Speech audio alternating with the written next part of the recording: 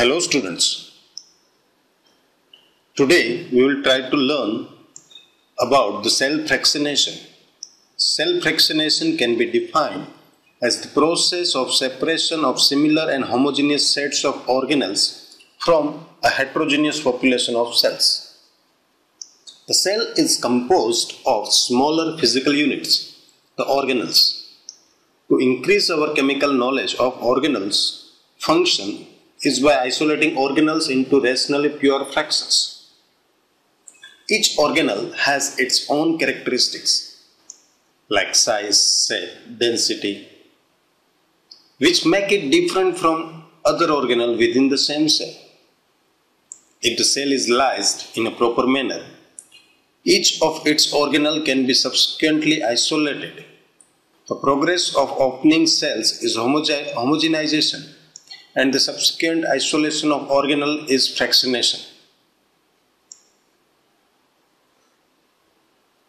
Isolation of organelles require the use of physical and chemical techniques, which should range from the use of simple sieves gravity sedimentation to ultracentrifugation. There are three prime steps involved in the process of cell fractionation. The steps are cell disruption. Cell disruption refers to the process of liberating the biological and organic molecules which are within a cell. The tissue is homogenized in a solution in which the water content is maintained equal to the water content within the cell. Thus, no osmotic damage takes place in a cell.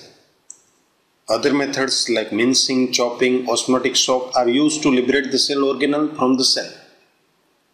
Sometimes the tissue is kept in ice-cold water or a buffered solution to prevent damage and to prevent any change in the chemical composition of a cell.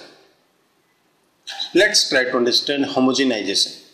The first step in the preparation of isolation of organelle is to obtain a pure sample. Cells which are not attached to others can be separated if they have distinct shape, densities or characteristics which can be marked, such as charge, antigen or enzyme presence. Cells which are a part of a tissue first needs to be separated out from all connections with other cells. It can be done by using chelating agent or by enzymatic or non-enzymatic mechanical desegregation.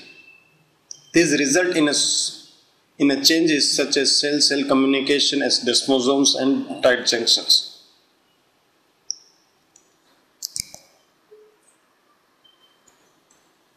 Different homogenization techniques can be osmotic alteration of the media in which cells are found, or those which require physical force to disrupt cell membrane, like use of mortar and pestles, blenders, or ultrasonication. Osmotic shift. Osmotic shift can lead to many organelle separation easier. The use of hypoosmotic buffer will cause osmotic swelling of the cell, which can often assist in pure rupture of the cell and subsequent organelle separation. Mortars and pestles. The most common procedure uses mortar and pestle arrangement with controlled bore size. The addition of a motor-driven Teflon pestle creates homogenizers. Ultrasonication is also used adjacent to this procedure, but it is often sufficient by itself. With all forms of homogenization, the shear force must be carefully controlled. If it is too little, then organelle will not be separated, and if it is too much, then the molecules can be broken. To get pure organelles, the cell must be ruptured so that the cell membrane is broken, but not the organelle. The process of rupturing a cell is known as homogenization of the cell. It also varies from simple mortar pestle grinding for many plant materials to repeated high velocity compression and expansion in what is known as a French press. It is preferred when molecular dissociation is required. Blenders. Varieties of blenders, from household blender to high-speed blenders with specially designed blades and chambers, are used for molecular separation. Blenders vary in sophistication are available. The mechanical procedure are amplified by various organic solvents and detergents to assist the denaturation and separation of molecule. Ultrasonication. Ultrasonicators have been used to separate organelles from cells, particularly from the tissue culture.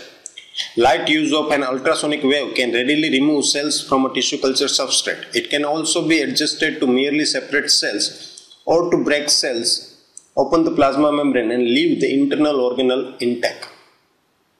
Now let's try to understand about the filtration.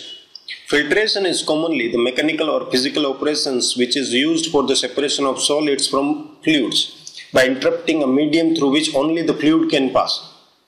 Oversized solids in the fluid are retained, but the separation is not complete.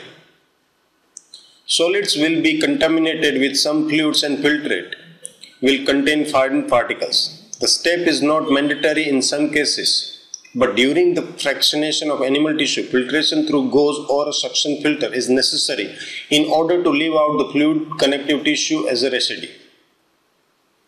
There are mainly three types of the filters, which are mechanical, chemical or multi-stage filtration. Mechanical filtration. In mechanical filtration, particles are captured and returned by means of physical barriers or vacuum cleaners. Accomplish this by a series of cloth, polyethylene or paper filters. Four factors affect mechanical filtration of a substrate: the particle size of the substance being collected, the air velocity or speed at which the substance is traveling, the filter media capturing the substance, and finally the running time or amount of time the filter has been used. Chemical filtration. Chemical filtration changes the physical characteristics of gas or vapor. For example, mercury vacuum work on this type of filtration principle, absorbing toxic mercury vapors and exhausting clean air into the environment. Multi-stage filtration. A multi-stage is a series of progressively finer filter capture increasingly smaller particles as the working air travels through the vacuum cleaner. Next aspect is purification and segregation. The filtrate obtained in the previous step is sedimented or rotated at a very high speed, thereby increasing the gravitational force. The different organelles are separated according to their density within the test tube. This process is called centrifugation. Gravity sedimentation. Once the cells have been homogenized, the various components must be separated. In some cases, this can be accomplished by the simple use of gravity sedimentation. In this procedure, the samples are allowed to sit and separation occurs due to the natural difference in size and shape of the cells. Centrifugation. Centrifugation is the first step in most fractionation, but it separates only components that differ greatly in size. Repeated centrifugation at progressively higher speed will fractionate homogeneity of cells into their components. In general, the smaller the subcellular component, the greater is the centrifugal force required. The most widely used technique for fractionating cellular component is the use of centrifugation. Procedures employing low-speed instrument with greater volume capacity and refrigeration are known as preparative techniques. A centrifuge working at speed in excess of 20,000 RPM is an ultracentrifuge needs in analytical protocols. Organelles can be separated in a centrifuge according to a number of basic procedures. Particles in suspension can be separated by either sedimentation velocity or by sedimentation equilibrium. Sedimentation velocity is also known as zone centrifugation and has the advantage of low speed centrifugation and short time, but yield incomplete separation. Sedimentation equilibrium is also known as isopycnic or density equilibration and requires specimen to be subjected to a high speed for prolonged period of time.